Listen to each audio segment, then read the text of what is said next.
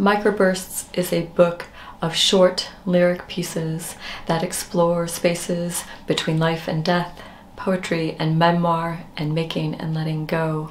It's a collaborative work in which language and form work together to create space for readers to meet what can be complex and difficult subjects like illness, crisis, creativity, and grief. The collaboration for Microbursts was born a few days after my mom died, and when Amanda and I were talking about the series of essays or short pieces that I'd been writing, and she wondered what it would look like if it was made into like an artist book, if she could do anything with that and if it would alter how they were read. And I loved that idea, and we had quite a long discussion about, I think in particular, the narratives of the piece, so my dad's and my mom's, and the more kind of central narrative that I guess is mine, as I kind of look at the world and process that.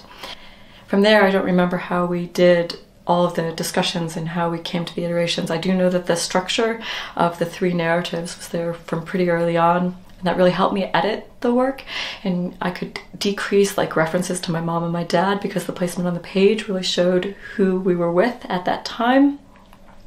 And then a lot of Amanda's ideas were, I think, really about how the language and the space came off the page.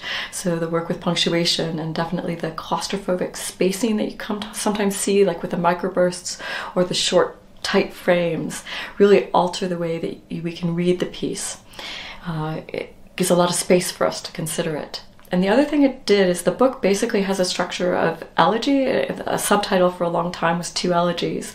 And what the formatting does for the book is, I think, create opportunities for different momentum and different, again, a sense of claustrophobia or openness, and definitely space for consideration for the reader to read themselves into the text or to take away. So although the text is based in my experience, I don't view it as an autobiography. I definitely view it more as a poetry and with elements of memoir, and it's crafted. And what I love about the design and format of it is it really, that adds to the knowledge that you know that it's a constructed text. And rather than that putting distance between the text and the reader, I feel as if it gives an invitation to you, to us, to really enter into the text and live with each piece, and then decide when you turn the page to meet the next one. The collaboration came about after I'd read Elizabeth's first manuscript of it, which was just a straight shot written piece of text. And what really occurred to me when I was reading it was just the intensity of it, the complexity of it, the craft of it, but also what arose in me were these questions about how you deal with the unknowns, how you deal with the spaces, how you deal with these points in moments of crisis when words aren't enough. And because of my own practice, I make a lot of artists' books. It really spoke to me about the possibility of how we might use the tropes of the artist's book to reformat the work to speak to all these different questions that each of us were holding and speaking with each other about.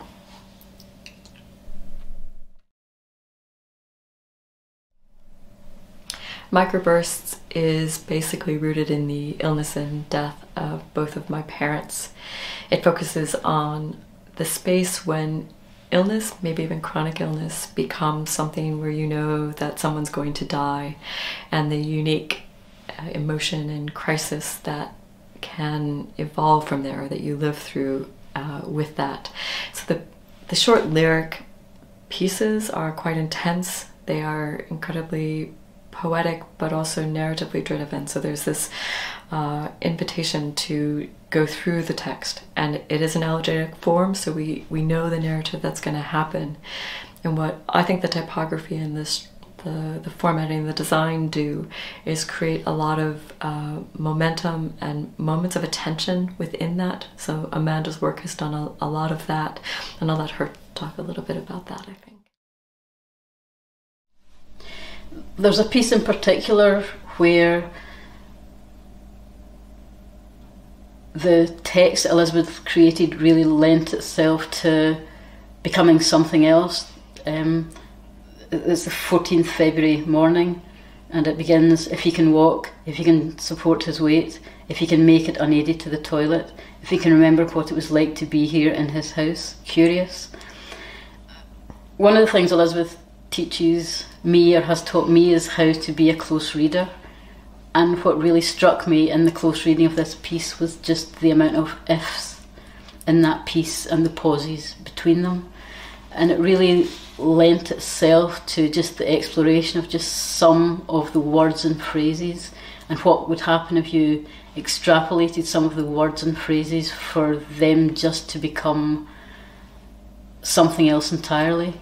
So on the page where we talk about, or where the 14th of February morning piece is written, on the opposite page there's just this collection of words and segments from that piece, and it works in relation to it, but actually also really works, I think, as a separate piece where the white of the page takes up the bulk of the page, but it's just these little moments of words that really kind of speak to what the book actually, I think, is about.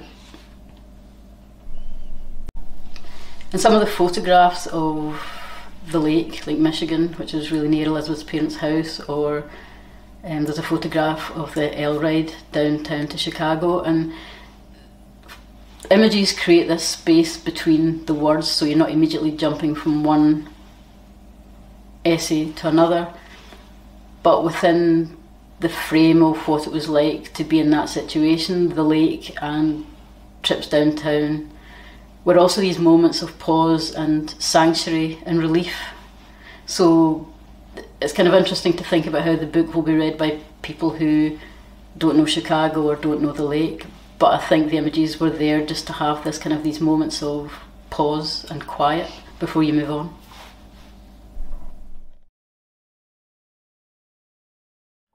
In the book, grief and creativity are intertwined.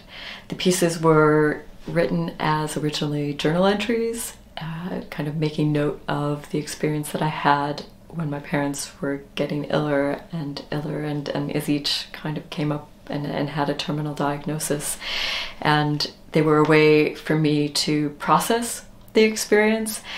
But I was also writing my doctorate at the time, and I was writing around the essay form and what it could do, and it was linked to how I was able to do that work, to have them being ill and dying as I was also trying to do this large work that I was holding. And they found their way into the thesis as well.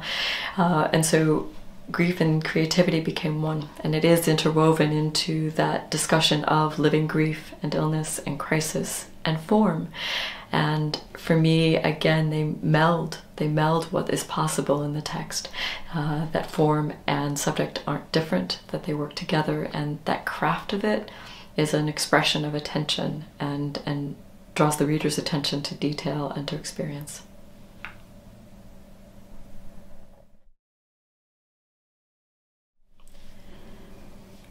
Writing this book took a combination of the ability to be within the hardest moments of what were really difficult and just layers and layers and layers of crisis, and to write and craft pieces from that. And then that process of editing and making the book in collaboration with Amanda and making it the thing that we have meant that I needed to revisit those moments again and again. And one of the things I've come to realize is that grief changes the atoms in your body. And then you go back, and each time you edit and each time you approach the book again, it changes them again. So it's been a very intimate moment where you have to use all of the facilities. You have to really stay connected to the emotions, and then you also have to think critically and figure out how it's going to work as it goes out into the world, and so it can communicate to readers. So it was an incredibly difficult and complicated and incredibly satisfying process too.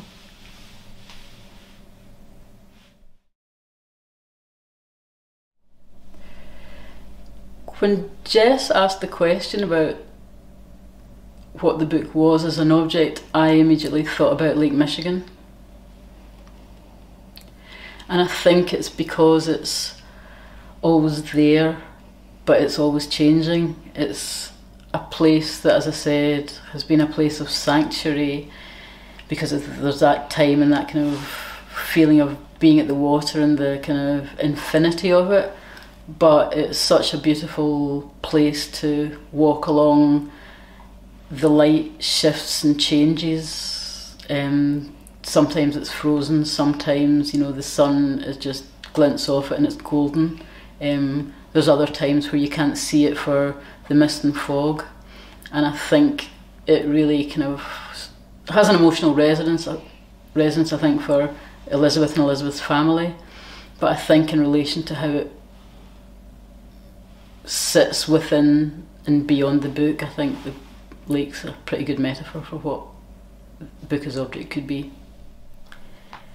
I think of microbursts as a beautiful object that has a weight to it. It doesn't settle necessarily easily in your hands and in your consideration, but it is also comforting and alive.